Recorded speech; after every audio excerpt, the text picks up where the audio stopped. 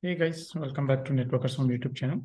And today in this video, we are going to see the basics of Linux. Okay, we'll see that once you install Linux, and then what you'll see on the login screen, what are the display managers, and about the terminal, desktop, and all these things. Okay, so let's move on to the video.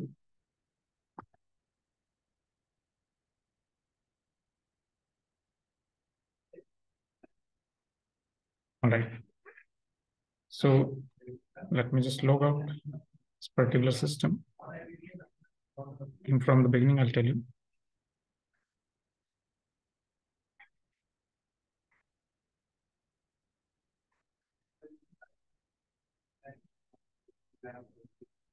I'll go to the root and log out.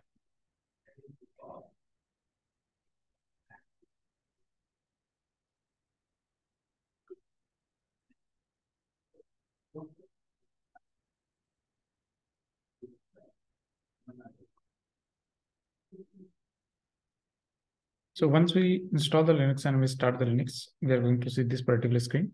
Here we'll see the user we have created while we install the system. So during the installation, whatever user you will create, that will be visible here. And the root user, that will not be by default visible here. So if you want to log in with the root user, then you just simply go to the not listed. Then in the username, you say root and say next. And in the password field, you give in the password of the root user and then say sign in. Okay.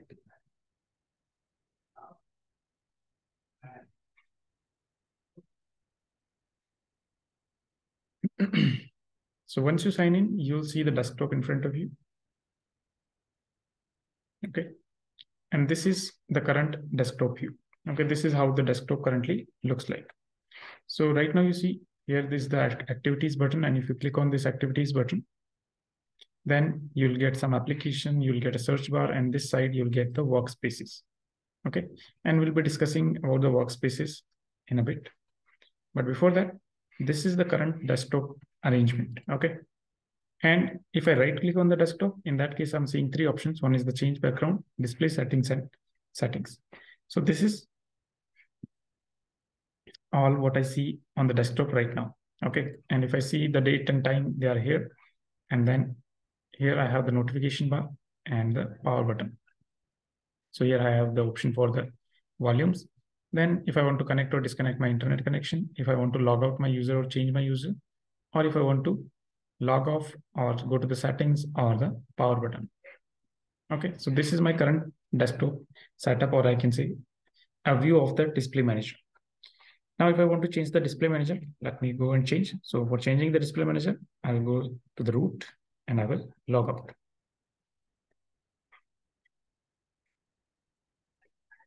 Once I log out, and I'll try to log in again, and I will change the display manager, and I'll see how does it change the view of the desktop.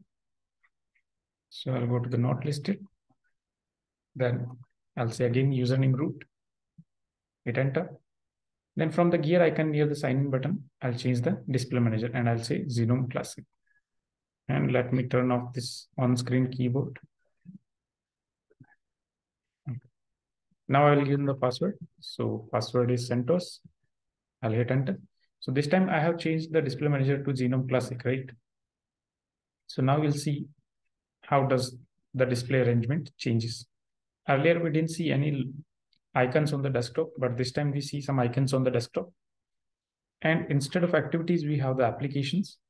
If I click on the application, there is a drop down. Okay.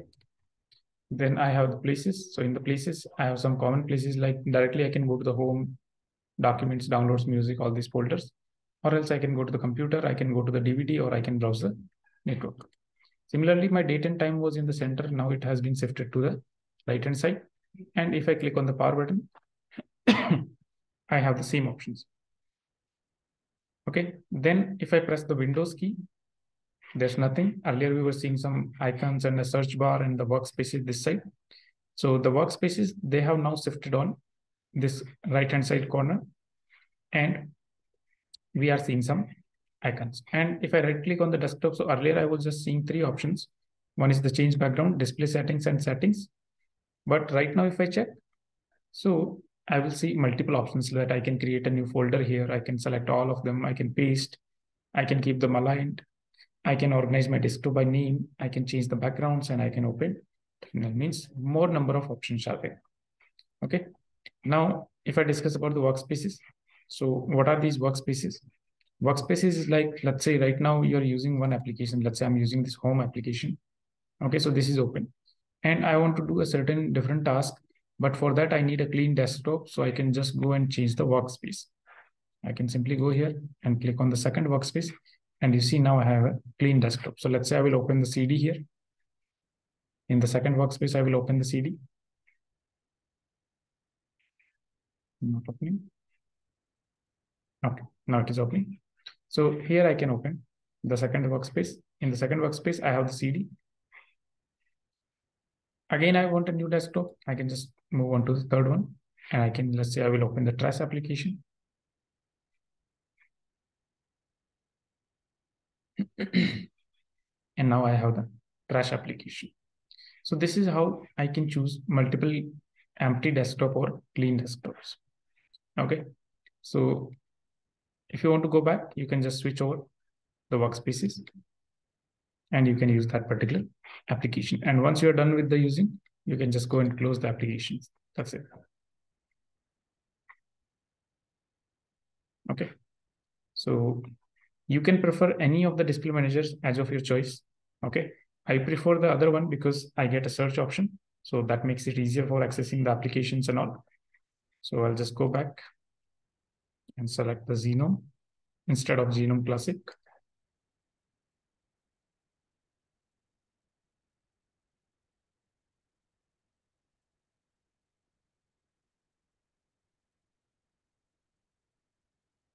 So here I'll go to not listed. Then I'll say root. And before typing in the password, I'll just change it to Genome. And then I'll give the password.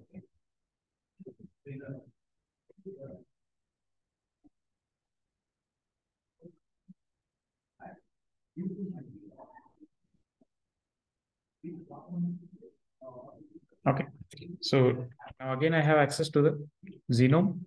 And now if I bring in the, or I hit that window key, in that case, I will see some applications.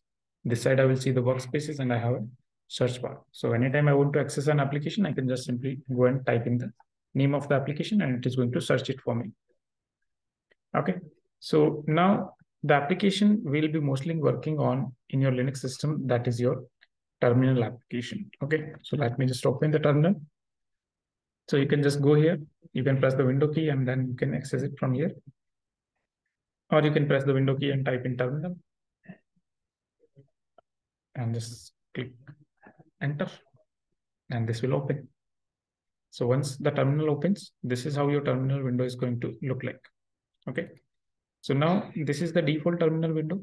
If you want to increase the text size, okay, if you want to increase the text size, then you can press the key Control, Shift, and plus. And if you press Control, Shift, and plus, you see the text size is increasing. Okay. So you can increase the text size by pressing the key Control plus Shift and plus. Means you have to press Control, Shift. You can say Control, Shift, and plus.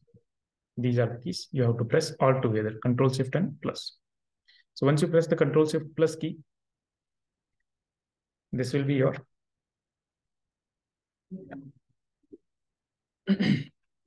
text increasing. Okay, your text size will increase. And when you want to decrease the text size, in that case, you have to press Control and minus. So if you press Control and minus, your text size will decrease. You can see it can go very small to a very big.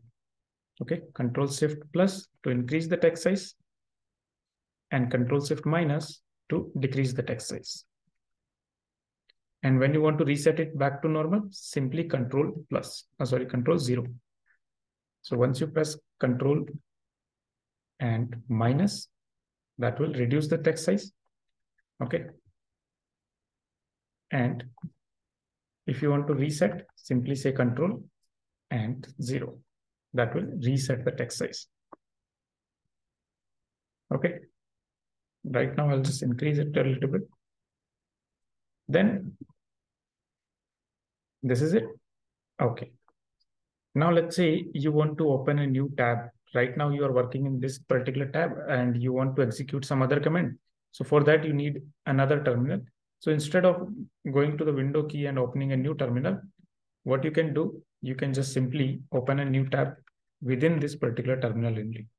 And how you can open a new tab? You can open a new tab by pressing the key Control, Shift and T. Okay. So whenever you press Control, Shift, T, it is going to open a new tab. Control, Shift and T.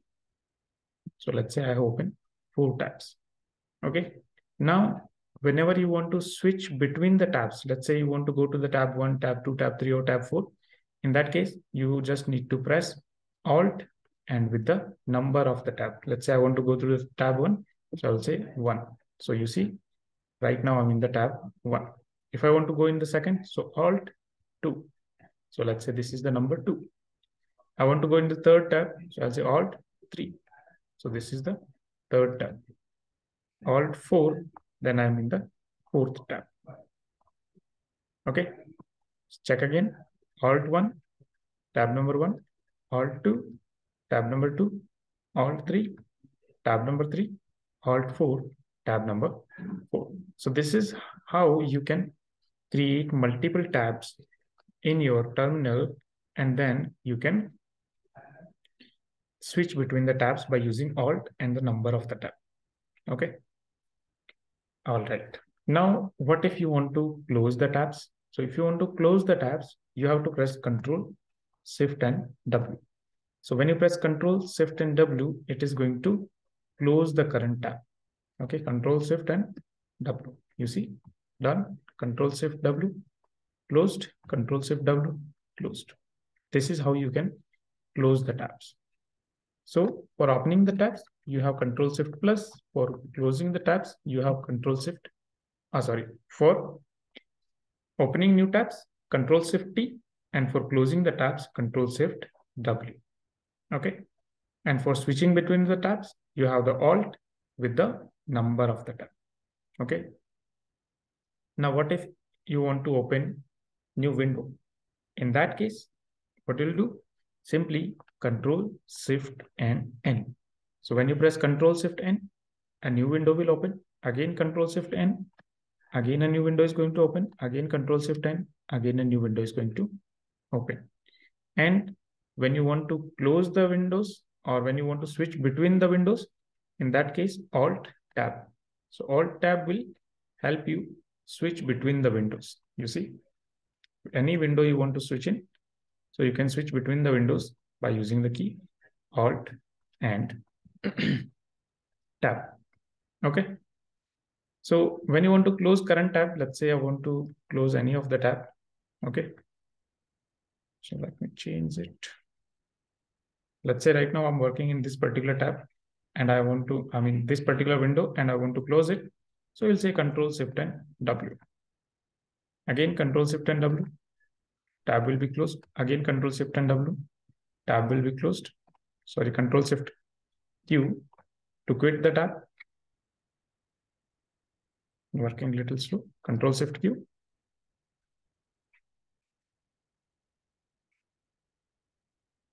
Okay, this is working a little bit slow.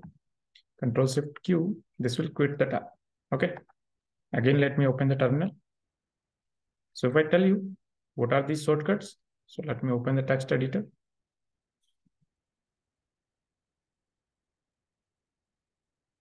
Lots of T.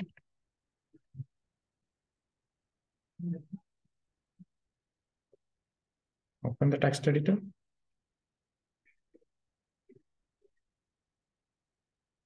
Okay, or let me just open Windows Notepad so that will be easier.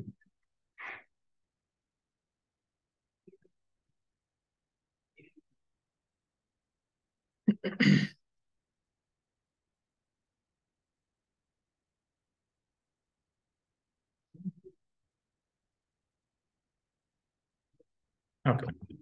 So first of all, Control, Shift, plus this is to increase text size. Okay. Then we have control shift minus to decrease text size. Then you have control 0. Okay. What this is going to do? Reset text size. Then after we have about the tabs. This is about the text size. First is about text size. Okay. Then we have managing terminal tabs. For managing terminal tabs, you will press Control Shift T. And this will open a new tab. Then you can switch between the tabs by using Alt plus any number. Okay. This is tab number. So whatever number you press, 1, 2, 3 with the Alt key. So this will switch between the tabs. Okay. Then you can say Control plus Shift plus W to close the current tab. Close current tab. Then if we talk about terminal window,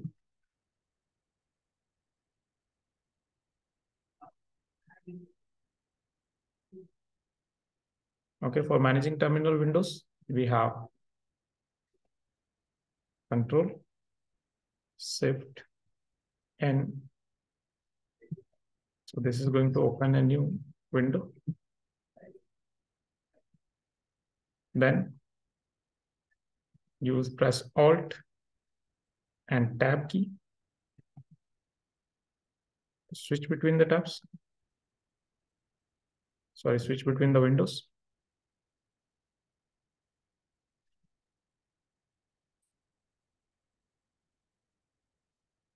Switch between the terminal windows. Okay.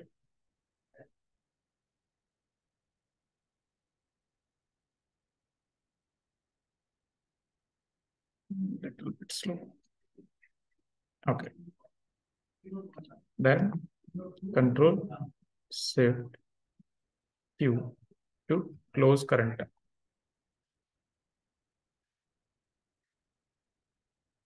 Okay. These are some of the shortcuts that you can use inside your terminal. Okay. Then some other shortcuts, let me tell you.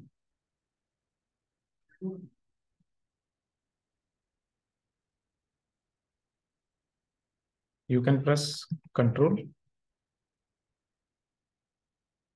and A. So your cursor will move beginning of the command. Beginning of the command. And if you press Control and E, your cursor will move to end of the command. Okay. So let me show you this thing.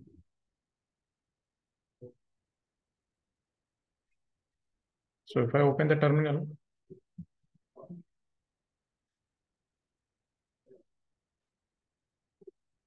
okay, let's say I'm typing any random command. For example, this is not a command, but anything I'm typing here. Now I want that my cursor should move to the beginning. So I'll press Control A. Okay, and my cursor will move to the beginning. And if I press Control E, this will move back to the end. So Control A is for the beginning and Control E is for the end. Okay. So this is how you can play around with the terminal. Okay. So I hope this thing is clear. Okay. And for this video, we'll just keep it small only. Okay. And in the next video, we'll start with the basic comments. Okay. So I'll see you in the next video. Till then, bye guys.